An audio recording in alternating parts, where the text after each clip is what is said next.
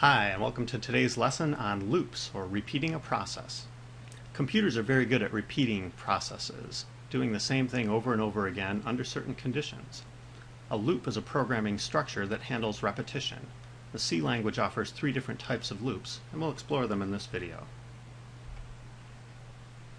Okay, here's just a quick rundown of the 3 different types of loops that we have in C. Okay, we have our first loop is called a while loop.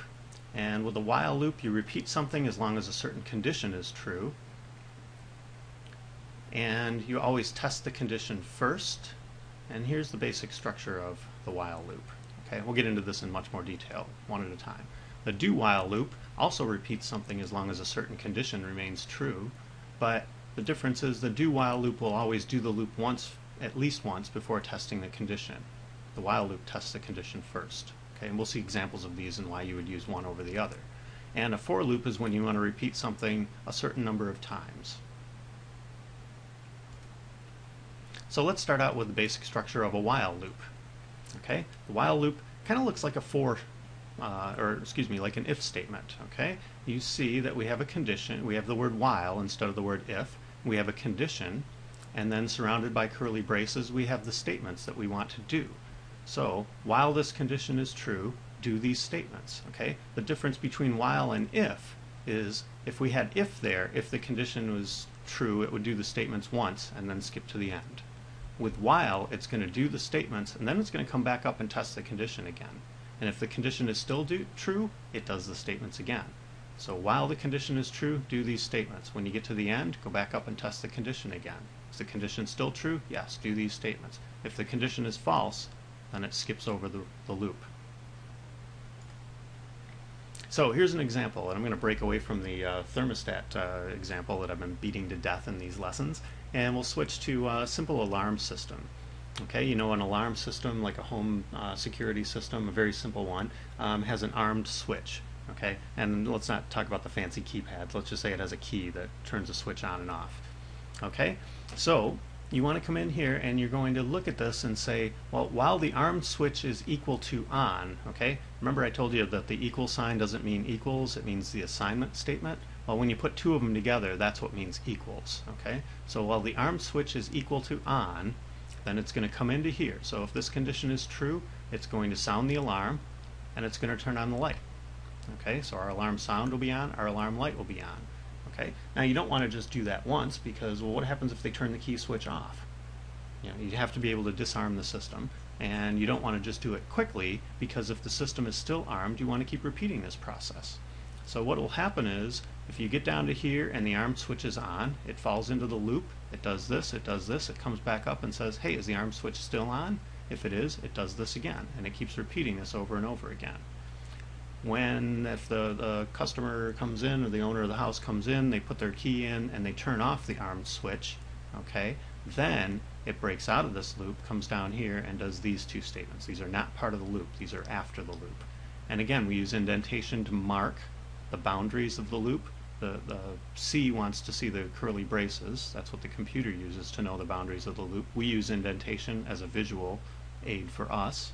Okay, remember, the computer doesn't care about indentation, the professor does. The computer cares about the curly braces, and of course the professor cares about that too, because it doesn't work if you don't know them, right? So, as long as this condition is true, it does these. If we were to get to this line and in the program and the armed switch was off, well, we would never even go into this loop. Okay, so it would just skip over here, and yeah, it would turn off the sound and the light, which are probably off to begin with.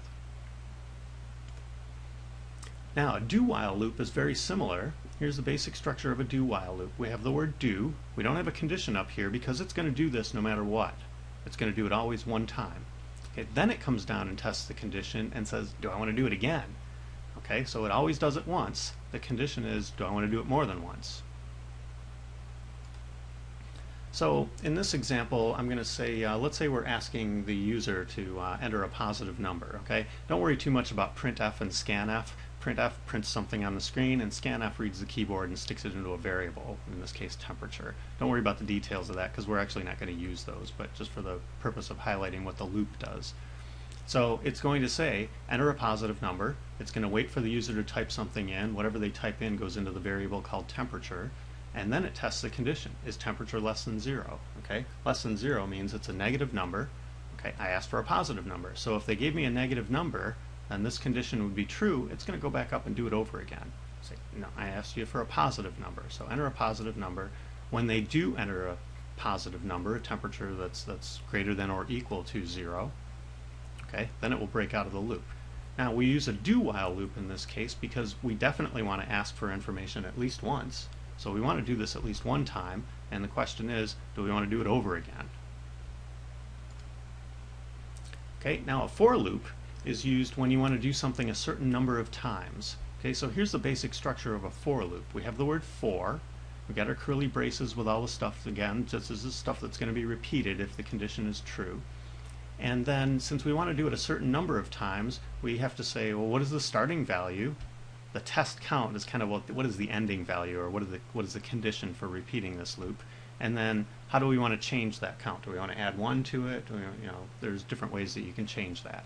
We're probably going to use always just adding 1, so we'll keep it simple for for loops.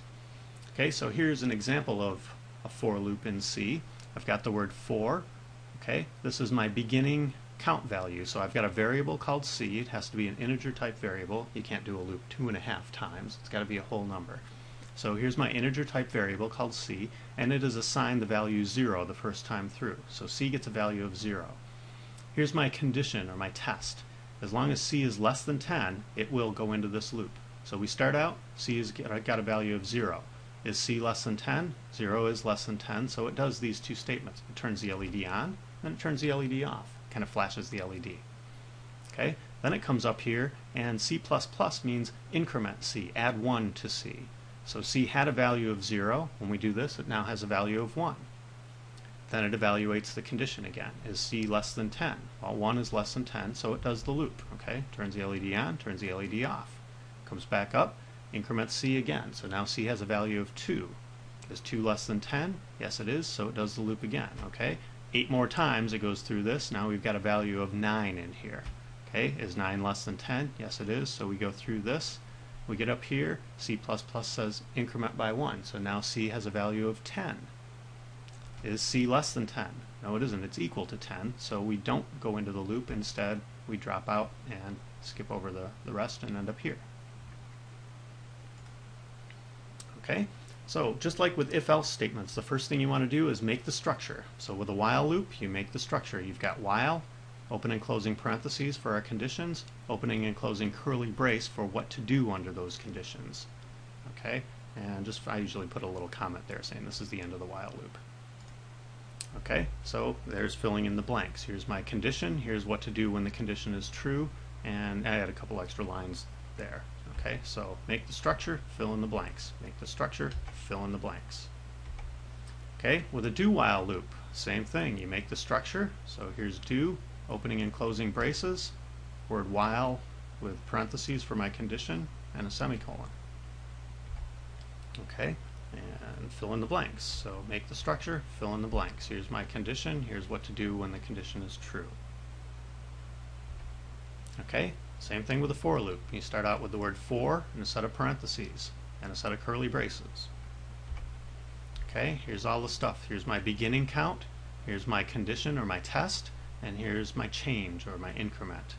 And then here's what to do if the loop value is true. Now when I said that this blinks the LED on and off, it'll flash an LED 10 times. Okay, realistically, computers operate really, really fast. So if you were to do this, this would happen so fast you wouldn't even see it blink. You wouldn't see the LED even turn on. It would just go on and off really, really fast. So in a real situation, if I wanted the LED to blink and have it be noticeable, I'd have to put delays in here. And we'll get to that later, but I just wanted to focus on the loop. Now, the rules for semicolons are exactly the same as they are for if-else statements. Okay? A semicolon is like the period at the end of a sentence. It says this is the end of the statement. Now if you look at this, this is the first line in the while loop. It doesn't really end the statement, so we don't put a semicolon there. Okay? Just like on an if statement, you don't have a semicolon after the condition on if. So while this condition is true, do these things. Okay? You do have semicolons after the individual statements, because these are self-contained statements. Even though they're within the bigger while loop, they are statements of their own, so they get semicolons. Okay, a do loop, again, this is not the end of the statement, so we don't put a semicolon here. We do put semicolons after the individual statements within the loop, and we put a semicolon at the end of the while condition because this is in fact the end of the statement.